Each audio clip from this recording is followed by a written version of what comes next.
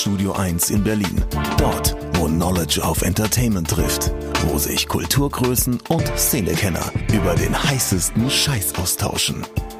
Größer als der Hype. Realer als die Realität. Genau dort steht auch ein kleines Studio 2. Und von hier kommt die neue Ausgabe von Oh Schuhen, der Sneaker-Podcast mit Simon Buß und Amadeus Thüner.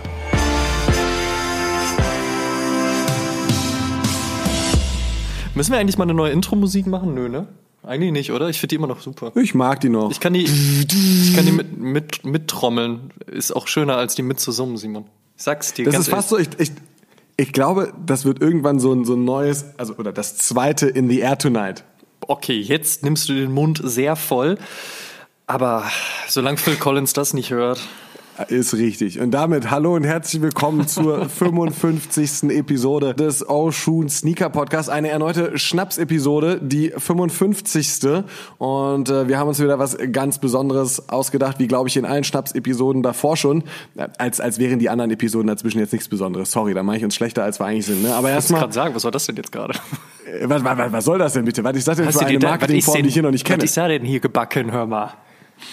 Mensch, Meier. Ja, hallo und herzlich willkommen, Amadeus. Wie ist es dir? Soweit ganz gut. Wie geht's dir? Ich kann nicht klagen. Ja, schön. Mensch, dann gehen wir doch mal direkt ins Feedback der letzten Episode. Dann tschüss, ne? Nee, möchtest du der Welt noch irgendwas? Wir haben uns alles gesagt. Möchtest du der Welt noch irgendwas mitteilen? Kannst du gerne. An dieser Stelle kannst du grüßen, wenn du möchtest, oder vielleicht auch doch eine Sache müssen wir doch noch mal aufrufen, und zwar: Wie sieht's denn zur 55. Episode eigentlich mit dem aktuellen Stand deines Ausmistens aus? Oh ja, es ist jetzt nicht sehr viel weitergekommen. Ich war letztes Wochenende noch mal im Keller tatsächlich. Ich habe mir den Bums noch mal angeguckt und habe dann aber auch relativ schnell wieder abgedreht und mir ein Stück Kuchen besorgt und Kaffee gekocht. Muss ja auch mal sein. So viel ist noch nicht passiert, sagst du? Nee, ich bin runter bei 65 nach wie vor ungefähr. Okay. Müsste unten noch mal 5 Paare aus dem einen Regal rausziehen, bei denen ich glaube, dass ich sie doch behalten möchte, und müsste mich dann langsam mal darum kümmern, mir zu überlegen, wie ich sie loswerden möchte. Haben wir in der letzten Episode schon gesagt. Eventuell fahren der Amma und der Errol und wer auch immer noch Bock hat mitzukommen auf eine Sneakermesse, machen einen schönen Tisch, kleinen Plausch. Wird ein lecker Nachmittag. Vielleicht mache ich ein paar Leuten noch eine kleine Freude mit einem Paar. Das muss ich mal sehen, aber das wird noch ein bisschen dauern. Okay. Ich hatte ja auch in der Episode schon angekündigt, dass ich, keine Ahnung, erstmal noch 2-3 Monate warte und das Ganze sacken lasse. Aber ansonsten hat sich nichts verändert. Okay, gut. Sind wir da weiterhin gespannt und kommen, wie gesagt, zum Feedback der Episode 54. Es war ein großes Q&A. Wir haben viele verschiedene Fragen beantwortet, unter anderem auch zum Thema Preis-Schmerzgrenze. Und da hat Yogi Holic via Instagram geschrieben, 520 € von StockX für den Union Black Toe im Dezember 2018 bezahlt. Und wenn man sich das heute mal anguckt, ist das auf jeden Fall ein ziemlicher Schnapper. Aber trotzdem 520 €. Und genau das ist auch, wo das meiste Feedback herkam. Leute, die gesagt haben so, hey, 520 € ist eine Stange Geld und eigentlich auch mehr, als ich eigentlich bereit bin auszugeben. Aber wenn dann der richtige Schuh um die Ecke kommt, bei dem man natürlich absehen kann, dass dieser Preis irgendwann das Doppelte sein wird, so dann ist es ja irgendwo wieder ein Schnapper. Es ist so mein Gefühl von dem, was wir an Feedback bekommen haben, durchaus bei vielen Leuten starker Kampf. Also die wenigsten haben wirklich geschrieben so, ja, 120 €, das ist die Grenze, mehr geht nicht, Resale zahle ich auf keinen Fall. Auch die Kommentare gab es, aber eigentlich eher weniger. Also es ist häufig dieses so, ja, ich muss das von Schuh zu Schuh entscheiden. Ja, aber verständlicherweise. Geht mir ehrlich gesagt nicht anders. Henry.stx schrieb zum Thema Dunk-Hype, das war ja auch eine Frage, was halten wir vom Dunk-Hype, dem aktuellen? Er schreibt, also ich finde den Hype berechtigt, jedoch ein bisschen blöd, wenn die, Zitat, Hyperbeaster, Zitat Ende, sich einen Dunk kaufen, ohne irgendeine Ahnung von der Story dahinter zu haben. Zum Thema Aufbewahrung haben wir von Kicks_Mann noch das Feedback bekommen, Schuhkartons aus Platzgründen, ja, wobei 8 bis 9 Paar immer frische Luft erhalten und als eine Art Deko im Zimmer stehen. Nach dem Tragen werden sie aber immer direkt gereinigt, bevor sie in die Kartons zurückkehren. Das ist eigentlich auch eine ganz gute Idee, weil wenn man sie sonst wieder aus dem Karton rausholt und sie dreckig sind, das ist ja nur traurig. Also von daher, das ist vollkommen verständlich. Ja. So das Feedback der Episode. Wer sich da jetzt berufen fühlt, irgendetwas zu sagen im Sinne von so, sehe jetzt aber ganz anders und 580 € von Union Black Toe, da muss ich mal direkt in die DMs leiten. Tue dies gerne bei Instagram. Das ist dort natürlich gern gesehen. Ne? Das ist ja die Plattform zum Unterhalten. Da kann man sich austauschen, kann man Freundschaften knüpfen und derlei Dinge. Ne?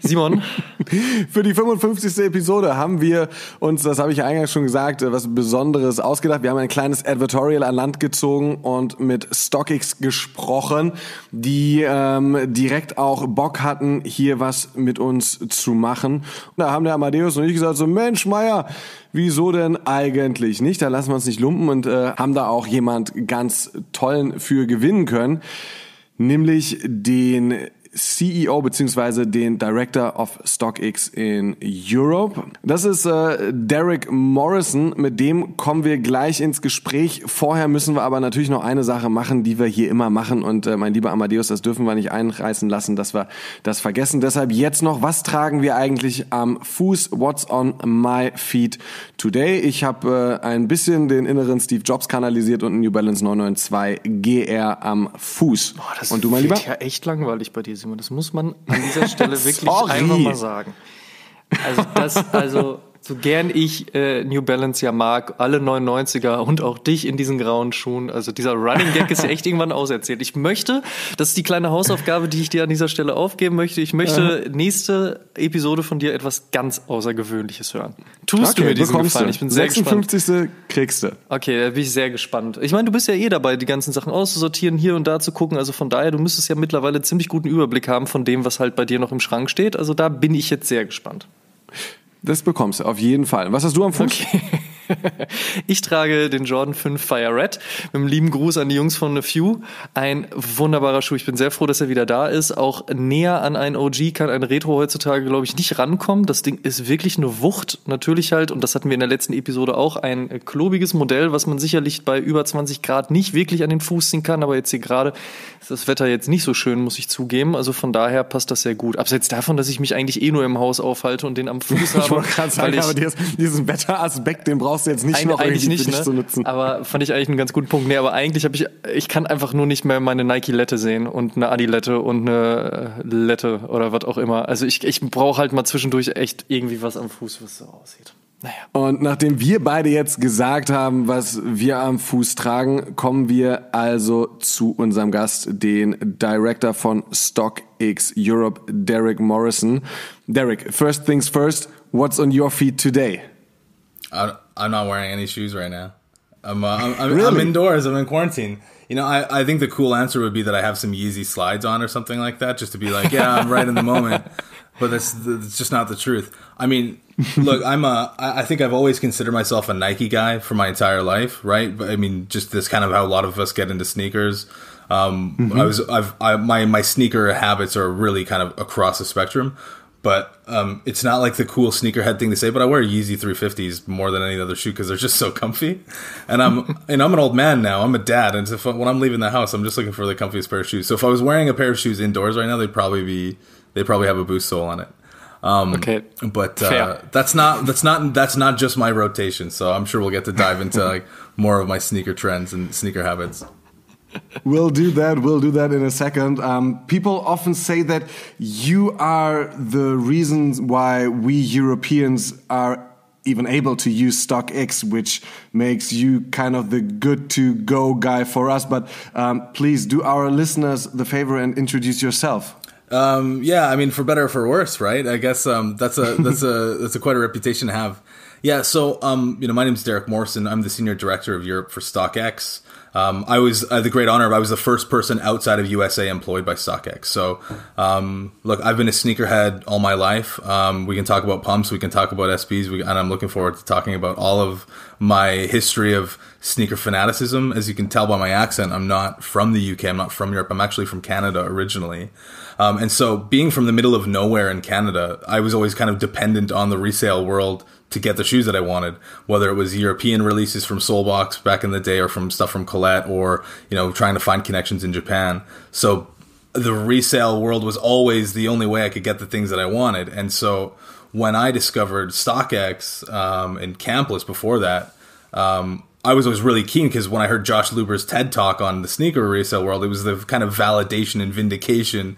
It was a peak TED Talks time. I sent it to all my family that would kind of harassed me for and ridiculed me for my sneaker addiction, and said, "This guy is talking what I've been telling you all these years," and it's on TED now, so it's it's not just me saying it. Why I'm insuring my sneaker collection, and so after that, I was kind of followed them, and I moved to Europe in 2011. I lived in Italy before I came to London. I worked in the wine industry for a long time.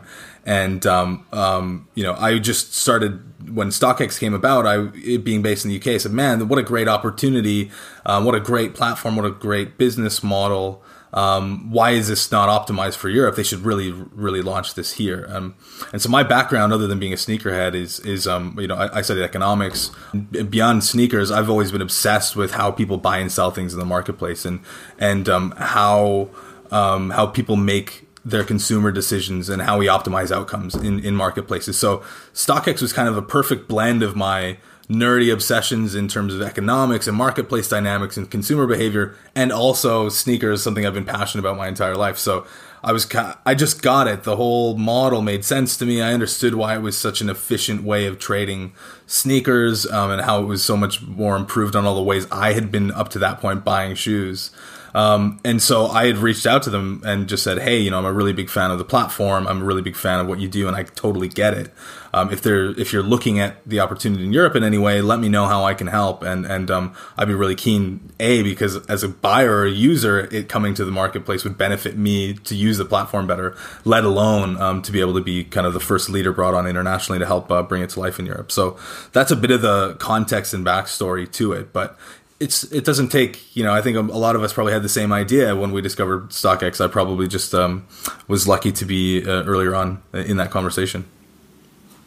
So you said you moved to Europe to work in the wine and champagne business, and then you moved over to StockX. Just one question from a wine fanatic to another. What made you move? What made me move from wine? Well, that's a good question. I mean, I'll tell you what, if you go on my Instagram, you look at what I drank last night. I mean, we still have, we still have plenty of wine. So that doesn't leave you. Just as when I was working in the wine industry, I was still buying sneakers. So it's, I think there's a lot more in common than they have. The secondary market for wine behaves the exact same way as the secondary market for sneakers. So, for me, I guess in my life, I've always tried to engage with things that are about who I am. And I've been really fortunate to work in two of my most passionate areas. And so, I guess it seems probably more like a departure to most than others, but, my cellar is still got the same stuff. I'm just the wine guy in the sneaker space as opposed to the sneaker guy at the wine space. Great answer. So I know you travel a lot, not only since you started at StockX. You've been to Berlin for an event with Soulbox, and I guess you met Amadeus there for the first time, right? Yeah. And you've been to Sneakerness for Cologne in Cologne, and you've had a few glimpses into the German sneaker scene. What do you think about it? What are there anything that differences or makes them kind of special in comparison to other sneaker scenes? Yeah, I guess a lot, right? I think there's a lot of obvious things we can talk about, but Adidas and Puma's heritage in the country, I think, is a really big part of how Germany's always had its own identity in terms of sneaker culture. Growing up in Canada, I was a massive fan of Soulbox, massive fan of Hikmet, and, some of my all-time grails that I even talked about with him were, being a Reebok's pump guy, the Soulbox pumps that they did, the Omni-Lights, and then the 20th anniversary pumps that came out with, we're all friends and family releases in 2009. There was Soulbox did a pair, I think Undefeated did a pair, Colette did a pair, and those are some of my ultimate grails that I look for all the time. So even before I came to Europe, I was greatly influenced by some of the sneaker culture coming out of there. But what I think in recent years that I've always really appreciated of Germany is it's the heritage, but also just the strength of going its own way. I think whether it's even West and East Berlin have different sneaker histories, right? And I think that's just really cool. It's such a rich country in terms of stories, history that informs tastes now. But if I want to think more general, I just love the support for runner culture in Germany, whether it's kind of whether we're talking about Asics or we're talking about I'm a big Diadora guy as well, and so when I go around to sneaker conventions, I'm always looking for just random obscure stuff that aren't hype, and so you find a lot of just great collectors that have kind of kept that going on, and you see that with lots of different models that resell at massive premiums on our platform that whether it's like an FU, Asics that are reselling, or some of the old Soulbox Diodoras, or whatever the different models may be. I think you see a lot of history and unique tastes. I wouldn't think of every market enjoys the hype products, but when I think of German sneaker culture, I don't immediately think of hype products as the defining taste. I think of a lot more heritage. I think a lot more about runners. I think a lot more about Hikmet and what his influence has been, and everyone else around him. I think the boutiques in Germany have really done some of my favorite products over the years, and you see that in terms of their resale and resonance now. You already mentioned Reebok and Diadora, but was that the first sneaker brand who got you into the whole sneaker game, or or to make it more specific, what was the first sneaker who got you into the game? Yeah, good question. So the first sneaker, so I played basketball growing up like a lot of us did. I don't think my parents said it to me, but the way I heard it was like you're not good enough that we're going to spend $300 Canadian on a pair of Jordans where you can, they. So I was, when I played basketball, I was wearing and one Tai Chis, being Canadian, a Vince Carter fan. I've got a bid for a Vince Carter rookie card on StockX right now, waiting for someone to accept. Basketball was a big part of it. I was also really into skateboarding. The worst skateboarder you'll ever meet, but love skate culture and love skate shoes. So I was wearing a lot of Lakai, a lot of DVS, a lot of kind of Globe sneakers. Rodney Mullen was big around then. So when I was a teenager, I was wearing a lot of skate shoes and a lot of and one to play basketball in. Then when I got really more into kind of sneaker culture as we would kind of think of it, it was really around, I think the first pair there was a Reebok Reverse Jam Monopoly edition that they did in 2007, 2008 or something like that. That was, maybe it was even longer. That was a shoe that I was just like, that shoe's crazy. And I bought it. And then I kind of went down the rabbit hole from there. And so, I was really big into SBs in the 2000s, kind of out of skate and then into sneakers, and I kind of came to Jordans later in my sneaker journey, as opposed to the beginning. So that speaks to some of it, if that makes any sense. So I don't know if there was one shoe, and one Tai Chis. I just ordered the 2015 Bait and ones. They've seen the red and blue apple. I just bought a pair on StockX 4 days ago for a good price, for less than retail. They're like 89 euros or something like that. So I was nice. I was really excited. So yeah, pretty obscure stuff, but SBs in that era were also really big for me. What do you think about the latest hype around Nike SB? I absolutely love it. I mean, I think you see the how much over the last couple of years the old SBs have gone up, which is when I moved to Europe, I sold about 50 pairs of sneakers to help fund my move to Italy. And it's the worst deal as anyone. I sold my uncle's for like $450 Canadian. Really? We have to make sure. What's your size, by the way? 11 US, so 10 UK. Oh, okay. So was that 45? So I sold What the Dunks for $700 Canadian, and that's that's what, 500 euro. Dead stock. These are dead stock pairs. So some of those stuff like that. So for me, the SBs coming back really hurts because I can't. These shoes are too expensive to buy back again, so I've got to just kiss them goodbye. But what I like about SBs is that they were always a great canvas. They were really great canvas and really creative, and they were just, the collaborations were with incredible people that were inspiring then. If you're into art or if you're into the music scene, my MF Dooms, the De La Souls, those are two of my absolute grails that I still have. I was a big Cassette Playa fan, so her Dunks, her Blazers, there was just a lot of fun and energy in the designs then.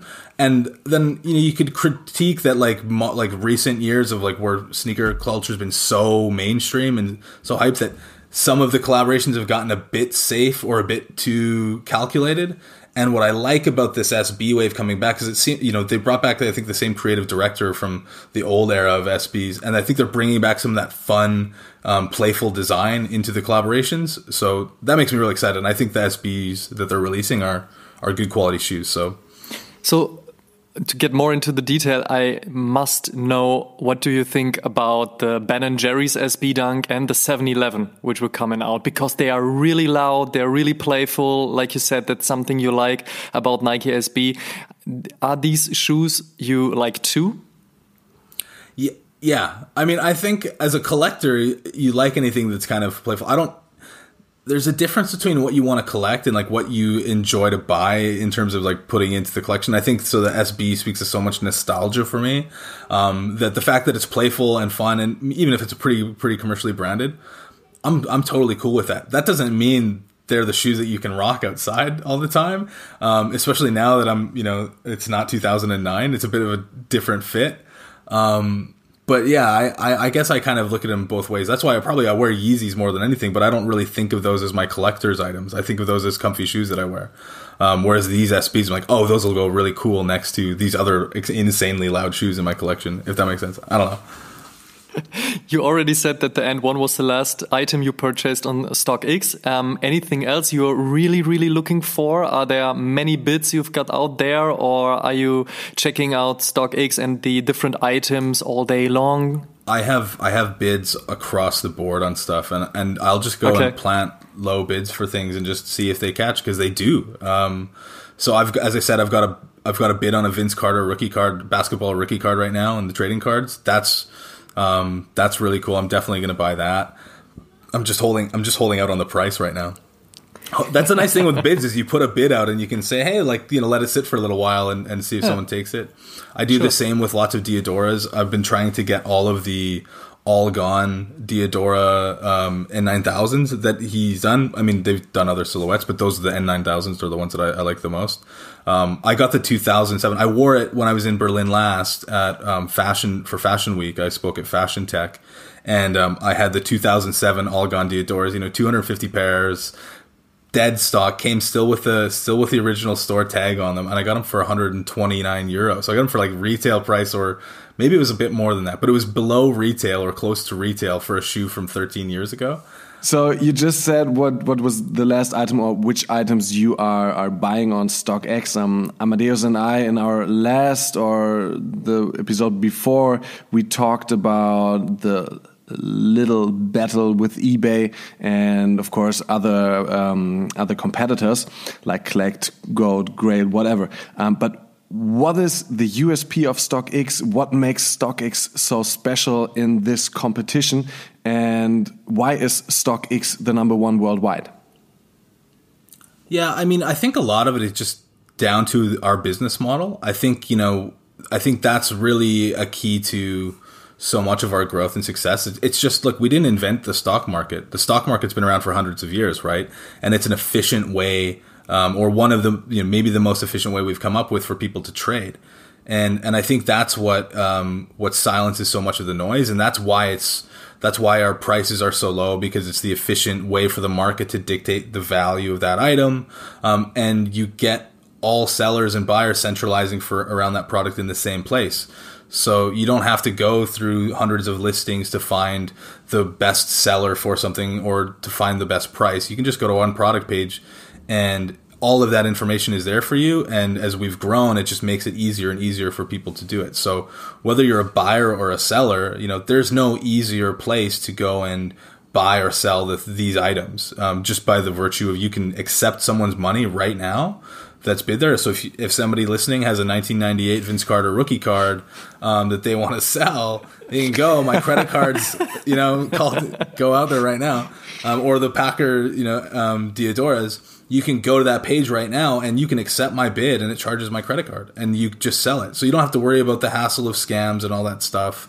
I think that's part of it, right? Just that we've made it easier. And the reason it's easy is because we're sitting in the middle to guarantee that transaction. We're investing constantly in the verification process to ensure that you don't have to worry about that other person. You just have to worry what you want to pay for that item or what you want to get paid for that item. And we try to take care of as much of the rest. So, that model is really just I think that the key to a lot of that success. And look, we were born out of sneaker culture. We know what the problems we're trying to solve because I had to try to find a way to buy shoes from some guy in Japan when Atmos releases an exclusive there or Swagger releases an exclusive.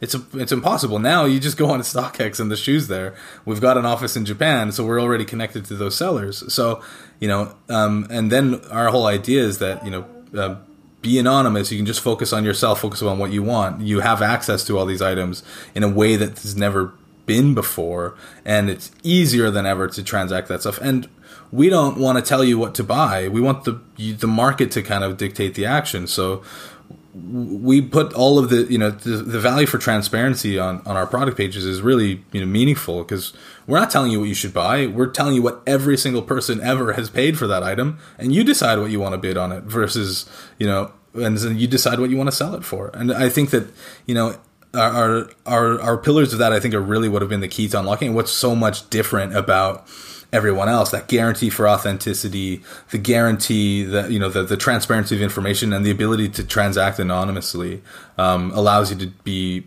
trusting in the platform, the ease of execution of your trades, and just I think the relationship and trust we build over time. Lately, StockX had a lot of things to cover. You had a data leak and many people were a bit upset about how StockX communicated the problem. Then you increased the buyer fee and had this little battle with eBay. But most recently, StockX had to quit people due to COVID-19. So, Derek, what are the challenges StockX has to face in regards to the pandemic? Yeah, look, I think the challenges that we face as a company are the same in this landscape as everyone else. I think overall some of the things you talked about, when I joined StockX 2 years ago, and I was, I think, around 150. We had 150 employees or something like that by then. And you just look at the trajectory of the growth of this company. I mean, nobody expected it to be as big as it was, as fast as it was. And so we were always kind of catching up to our growth and things like, the data incident that you talked to. I mean, a lot of those things just speak to the fact that we were trying to keep up with our growth as a business, and that we continuing to invest in improving the safety and security of that. But we're really born out of the culture for the culture, and I think that's something that's really at the forefront of our mind, and we've always been trying to invest and be accountable to those things because we know that those commitments to our users is ultimately what's going to maintain us as a business. As we've grown, the way that businesses function is kind of really challenging. You look at how you go from kind of growth at all costs to having to create more sustainable growth. I think that's something that's been a real challenge for us to navigate as a company in terms and the kind of COVID landscape is, I think one of the most important effects on that, right, is the entire climate goes. If you can't survive as a business, then there's nothing else to support you. So I think we're continued to trying to offer the most dedicated service we can to our users, and to with that growth we have to invest in the business as well to make sure that it's sustainable. And I think that's where things like the fees that we've had to put into the marketplace are really not about profiteering. It's about really making sure that we're creating a sustainable company that allows us to continue to offer this. And I think if you look at the overall macro landscape for businesses, especially in this era, that we're very fortunate to be in as relatively strong a position as we are to maintain the way that we have. And so we're very we're very fortunate in this digital era that so much of the business is transferred to online. Our plights and the hardships that we've experienced as a company are very challenging for sure. And to go through that at any state is a difficult thing for business. But at the end of the day, we're very lucky that we're not in some of the same conditions as many other businesses who are having a relatively much harder challenge with the way that this crisis has affected the global economy. Derek, do you already see changes in the resale market or in the customers' behavior or users' behavior of StockX due to COVID-19?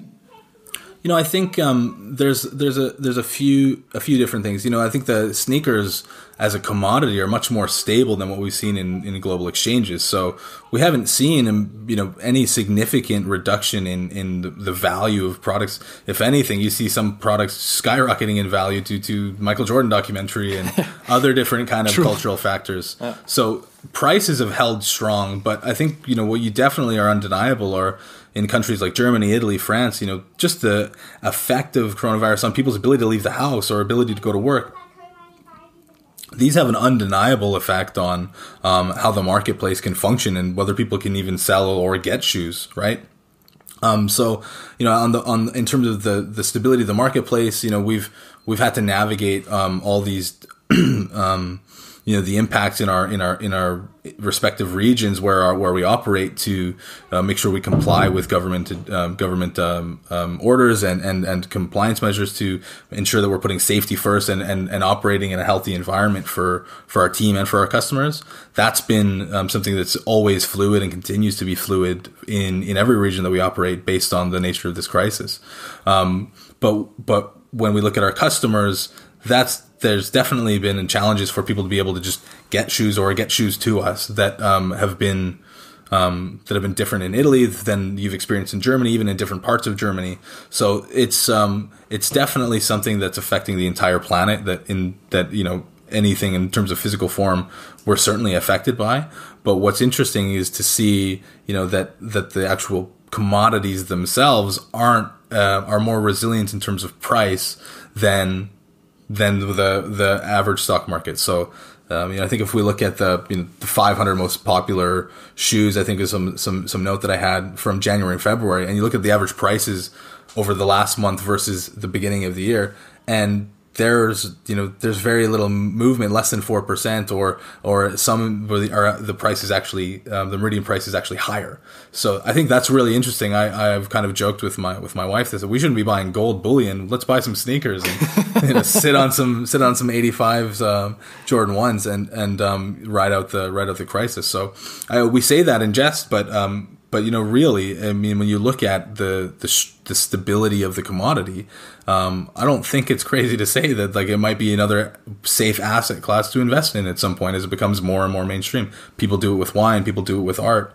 You see reports every month from some equity firm talking about how strong these kinds of assets are performing as an investment class. And I think of sneakers as a piece of cultural consumption and less so as an asset, but I do recognize the potential there. Something which our community wanted to understand, and maybe you can put some light on it and explain it, is that they don't really understand the luxury tax which will be added, even when StockX already tried to bring the European sellers together with the European buyers. Maybe you can explain it a little bit. So the luxury fee is something that we're for me is one of the biggest priorities for Europe for sellers, because we put it there to ensure that we could allow people to continue selling those items if they wanted to, and they could adjust their prices as accordingly. That fee is because we incur import costs in various parts of the world depending on where those shoes go, and we didn't have a way at the time, and still don't, of capturing those costs at the point of their delivery at entry. We're working on it to remove it, but it was essentially the fee was our way to continue to allow people to make the choice over whether they sell those items or not in Europe. But we totally recognize and totally focus on getting rid of that fee in a way that's sustainable for the business. And it's something that's one of my biggest priorities, because we know that it just essentially makes it unfeasible or like uneconomical to sell those items on the platform. But it's never been about capturing fees erroneously. It's been only about to kind of capture fees to ensure that we're covering the costs that we incur on those. We don't profit at all from that fee. But what we know that it does affect is people's trade velocity and volume in that price range. So we're not at a perfect point yet in terms of our experience in Europe, because we're still building this as we go. And we've been really focused on how we retain a global marketplace because of the international nature of where products are released and put, that we need to really ensure that we don't cut that off. And that's unprecedented. There's no marketplace that does that. And so we're having to solve problems in e-commerce that have never existed before, which is exciting and inspiring, but it also creates these kind of barriers. But if I look back to where we've come in a year and a half, and the improvements we've made so far in terms of starting at a place where if you bought something on StockX, a year and a half ago, it was, and you were paying $30 in shipping, you were only able to transact in US dollars. That's right. You were having to pay your customs and duties at the door when it arrived to you, to where we've got to now to try to factor in this global marketplace. So it's not perfect yet, but it's certainly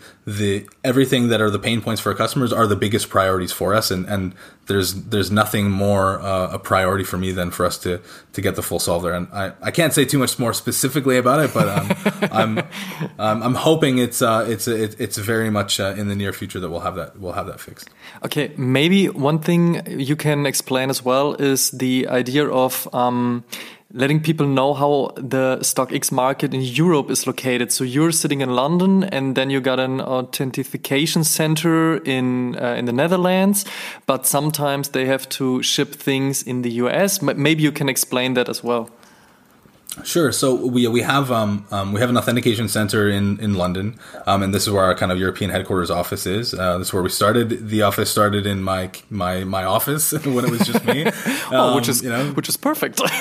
me in coffee shops running around talking to sellers, and then we expanded. We opened an authentication center there. We have our London office, and then last year we opened a verification center in the Netherlands. So now the idea for that was we always intended to have two in Europe, because just the freight coming from various parts of continental Europe is much cheaper to go to the Netherlands than to go to UK, for example, right? So that's we always want to get our authentication services as close to our sellers as possible, because that allows us to get the items faster, to verify them before we send them to the buyer faster, and allows us to then pay out our sellers faster as soon as we verify the item. So those are the two there, and then we have globally we have a number of facilities in the US. We have an office in Japan, that's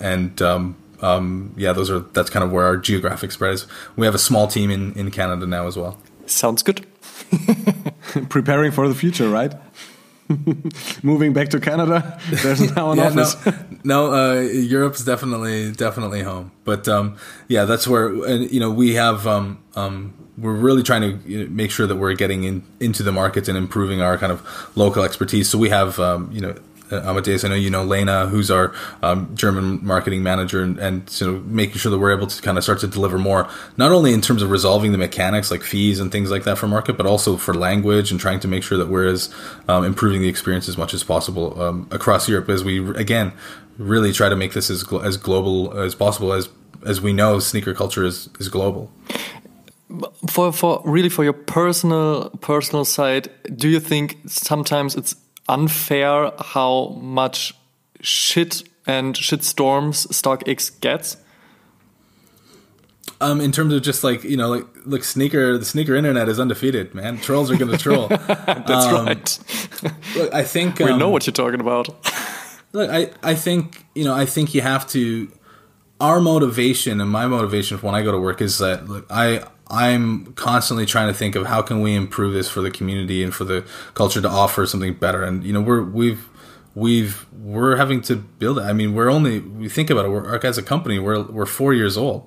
we've been live in Europe for 18 months, and I think, we know that we need to, we are our biggest critics. We're focused on the things we need to improve, and we want to make sure that we're accountable to users. I think more people, as we see from our growth, like us than don't like us. And I think that, some people just like to be trolls, and some people have, difficult experiences that I take very earnestly. I go through forums, I go through my Instagram. People send me DMs about issues that they're having, or feedback things that have gone really well. So we don't try to dismiss it as haters going to hate. I think that, there's a lot of people that have genuine issues that need to solve, and we are continuing to try to invest in finding ways to serve them and to solve those and make things better.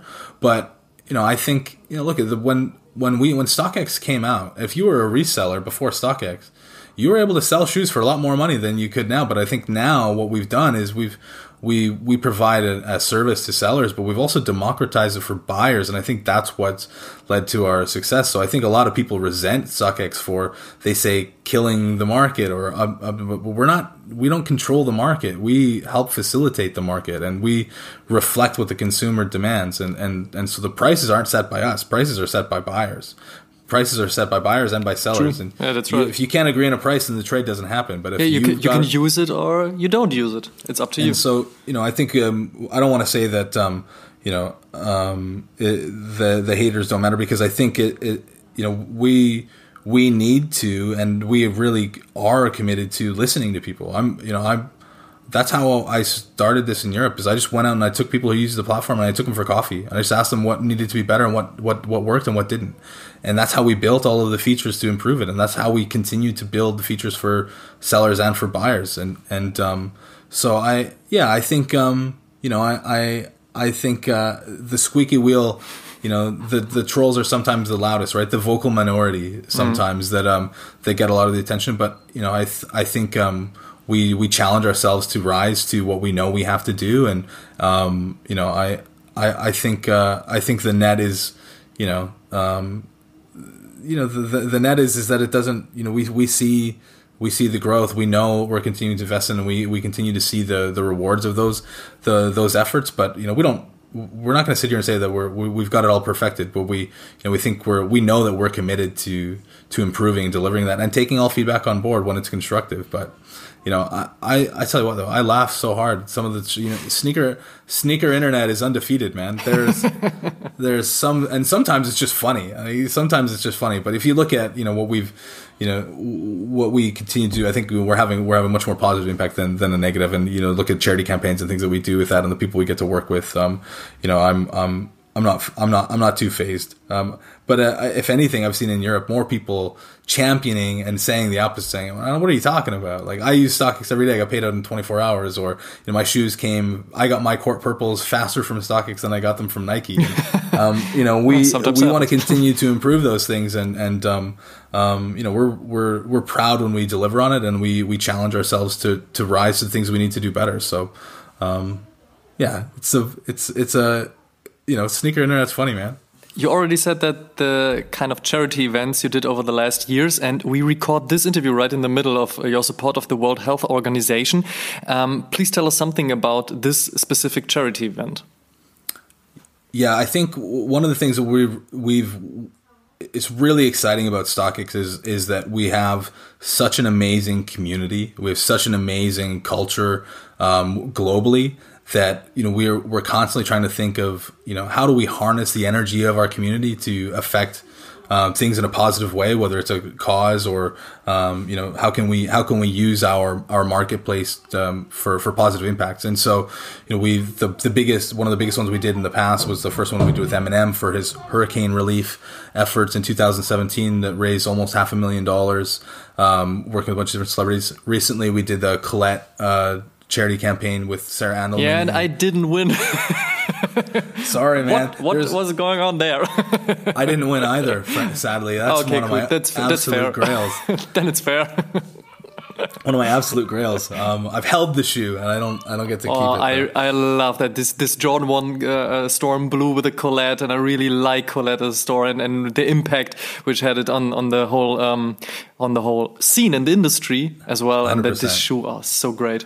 We could do. If you want to do a Colette podcast episode, I'd be very happy to come back and just talk about how amazing that business was. Yeah. But yeah, so with for 30 pairs of Sarah Andelman's friends and family Jordan 1, we raised almost 200,000 euros for Oceania. And so with the current global crisis that we're in, we definitely wanted to try to find a way to contribute to the fight against it. And so we were able to speak to our entire kind of our network of collaborators and partners, people like Sarah Andelman, people like Eminem. He's put up Jordan 4, Carhartt, Eminem friends and family. He's donated that. In Germany, Hikmet was able to put an unreleased sample pair of one of his Sonorous shoes. Kelvin Colt put a number of pairs from his personal collection, as well as one of the outfits from that he wore in one of his music videos. And I think it was just really trying to get our network and our friends and family of StockX to find a way to use our community to do some good. So it was people bringing out their own items from their collection to donate, and then people could go and bid, I think it's 10 or 11 euros or something like that per ticket to be entered to any one of these items that they want. And there's an incredible selection of prizes, from Messi's boots that he's worn in match to the Eminem stuff I've talked about, Sarah Andelman, Futura. I mean, it's just an incredible number of collaborators. And as of right now, this Sean Carter Reebok that signed by Jay-Z himself. How crazy is that? And what I said, what I see in the list was the gold ring from Trinidad James. Shout out. Crazy. It's a wild mix of people who've contributed. Basketball teams. Wilfred Zaha. Yeah, Kobe jersey as well, right? Yeah, it's amazing. So far, I think we're 2 days into the campaign.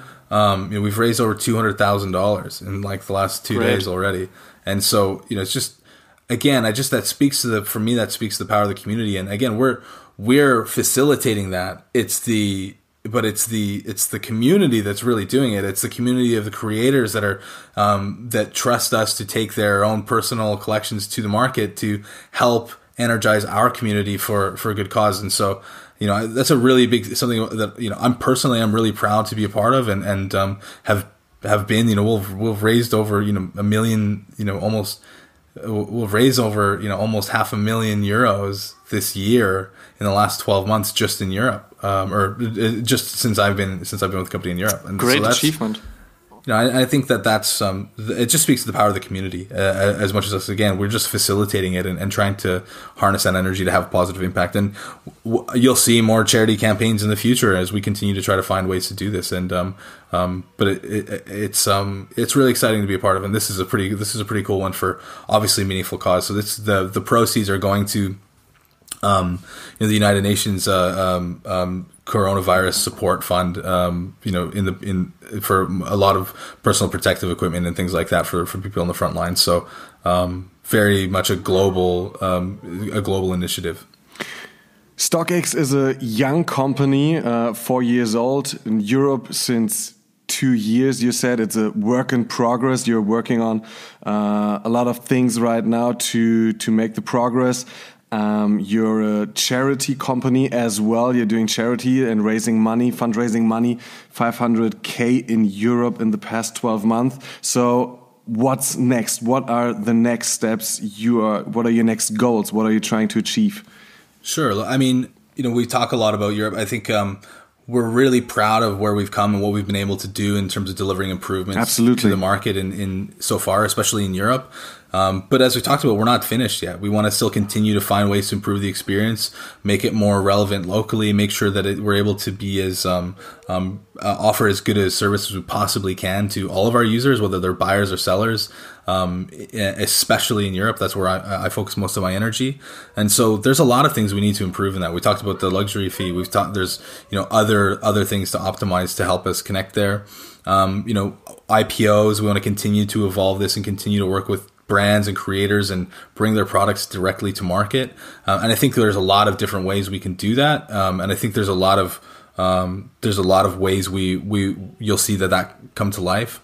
we'll continue to expand internationally as we want to continue to try to find ways to reach people in their own markets. This is a truly global culture, and you'll see that continue to happen. As I mentioned, we've got a small team in Canada, and we're going to continue to try to find ways to go there. And again, it just, I guess the biggest thing is just continuing to listen to our customers and speak out and find out like what are the issues that they have and what are the things that they would like to see on the platform and what are the improvements that they need. And there's some of this very technical in terms of whether it's relating to payments or all kinds of different just functional aspects of the website and things that we need to build, or and some things are much bigger about how we curate product and how we help people discover them when they're browsing on the platform. So it's everything, and we're constantly evaluating every corner of the business to find out how we can improve and making sure we're listening to people's advice on things that they need. So it's man, it's crazy to see how far we've come in such a short period of time, especially when I think of where we were in Europe when I started. Yeah, right.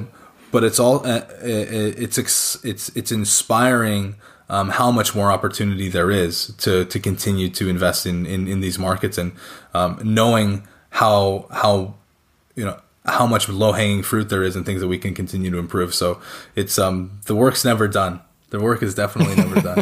I guess so. One last question from my side. Are all these fruits you're trying to pick fully digital, or are there any plans to move to brick and mortar, for example? So you want to get close to the customer. I guess you can get the closest you can get to the customer by his smartphone. So you're absolutely in touch with the customer, but to get hyper local and to get all the fruits you'd like to pick, are there any ideas or any plans, or will it stay digital? Yeah, so we have a facility, we have a retail space in New York, and we had a pop-up that we've had extended for a number of months in London. Obviously, this is all before coronavirus and COVID-19 happened, because that's obviously changed and going to change the way that bricks and mortar retail functions. Maybe forever. Absolutely. But up until then, we had been running a drop-off in London with also some other kind of different workshops and cultural programming that we were doing in there, and that's something that we want to continue to assess and see how StockX can exist in real life, because it's also we're conscious of and then it's why it's great when we connect with you guys, whether it's there or here on this call. We want to. We're a bunch of there's people like me, a bunch of people like me that are just sneakerheads that are happy to just wax and talk on sneakers. We're not some faceless digital business out there. We're a bunch of there's and so I think it's nice to just kind of connect with people and wax on it and show them that we get it a little bit, and sometimes a retail location is a great forum to create experiences that benefit our culture. And so we had a lot of great successes with our facility in London that we closed only because of the pandemic. And so when everything blows over, it's hard to know what the world will look like then, but we'll continue to evaluate that. And when we're allowed to meet people in real life again, you can bet that that's something that we'll be considering. We did a big thing with Sarah Andelman last year in France, which we called Stock Exchange Paris, which was a lot of fun. And, I think finding meaningful ways to create experiences in the communities that we operate in is something that's really important to us. It's just, right now that's something beyond our control. Yeah, that's right. Hopefully we can meet each other all really soon again. And Derek, thanks for the deep dive into the whole history of StockX, especially for Europe. It was really, really interesting to get all this information, and we're really looking forward how StockX will evolve and develop the whole thing in the near future. And I guess this won't be the last time we talk to each other. So please let us know when there are new things coming up, Yeah, you bet. You got our telephone numbers. Yeah, just drop a small message or whatever. Slide in our DMs. Yeah, and wine. We gotta get the wine. We gotta get the wine show going. Yeah, true. Absolutely. Derek, I'll pick a good bottle of Riesling. Speak to you soon, man. Yeah, Derek, many thanks. Stay strong, stay healthy. Hey, thanks, guys. You too. Bye bye. Stay healthy. Bye bye. Bye. Ja, das war unser Interview mit Derek Morrison, dem Director von StockX in Europa. Ich finde es sehr, sehr spannend, wie er durch den Wein nach Europa kam und es dann nach ein paar Jahren zu StockX geschafft hat. Das ist auf jeden Fall ein spannender Weg, das muss ich auch sagen. Und diese N1-Geschichte finde ich sehr sympathisch. Lieb ich. Und wenn ihr nett seid und vielleicht nochmal bei euch im Regal bzw. im Keller nachschaut. Was hat er von Vince Carter gesucht? Die Rookie-Card, ne? Ja, genau. Wenn ihr da noch was irgendwo findet, ich glaube, ihr würdet Derek zum glücklichsten Kind auf dem Kinderspielplatz machen.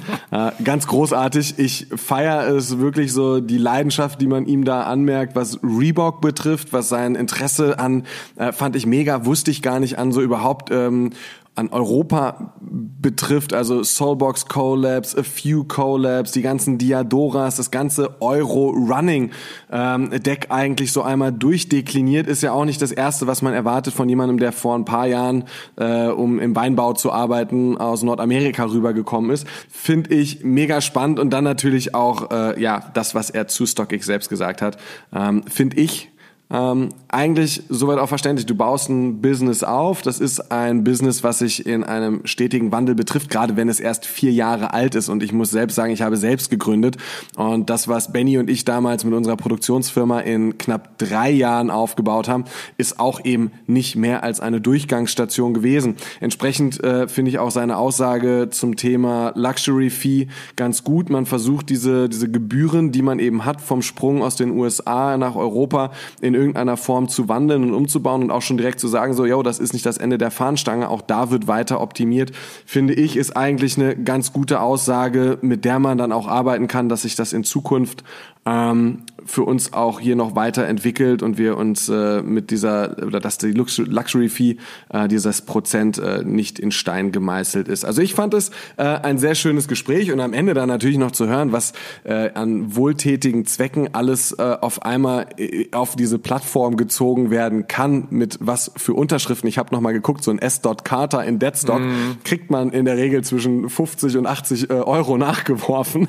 Also ich sag mal so, ist jetzt nicht das beliebteste Modell, aber mit der Unterschrift von Jay-Z hat das natürlich dann auch schon mal wieder einen ganz anderen Wert, ne? Finde ich grandios. Ich finde das mega, dass sie solche Sachen überhaupt zusammengetragen bekommen. Also da merkt man auch einfach, was für einen Impact StockX hat und den Ausspruch zu sagen, hey, wir sind nicht perfekt, aber wir sind auch noch ein junges Unternehmen und dass StockX natürlich auch kein Unternehmen ist, was sagt, so, oh, Geld will ich jetzt nicht verdienen, das dürfte ja wohl auch klar sein, aber ich finde es gut, dass Derek auf jeden Fall so reflektiert ist, zu sagen, ey, es ist noch nicht alles perfekt, aber wir fuchsen uns da rein und wir machen und tun und sehr spannend zu sehen, was für Pläne es da auf jeden Fall für die Zukunft gibt und wie man halt eben auch mit dem Feedback arbeitet, ne? Also das zeichnet ja am Ende des Tages auch ein gutes Unternehmen aus, zu sagen, hey, wir hören auch auf das, was da draußen gesprochen wird, selbst wenn es vielleicht mal ein paar herrschere Töne hat und die sind ja auch in gewissem Maße bei vielen Dingen ja auch gar nicht unberechtigt gewesen, das darf man nicht vergessen.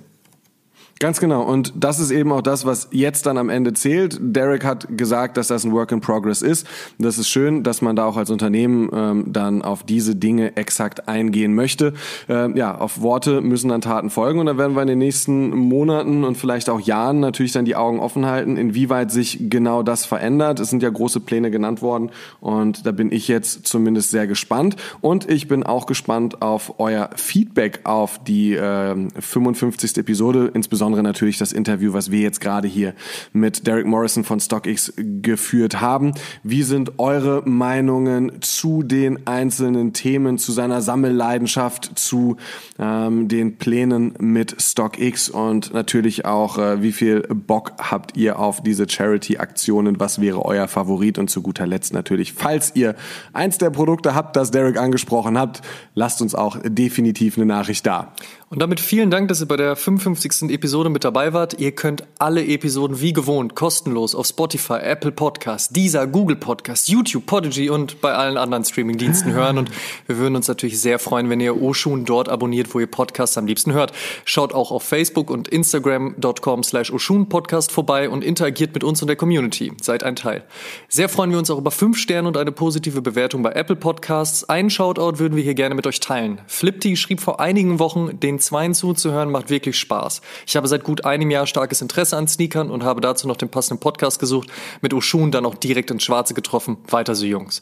Dafür vielen Dank, Fliply, das freut uns sehr und tut uns einen Gefallen und supportet den Podcast und erzählt mindestens einem Freund oder einer Freundin, die sich für Sneaker und Streetwear interessiert, von uns. Show some love. Dankeschön und wir hören uns in der nächsten Episode wieder. Bis dahin. Macht's gut.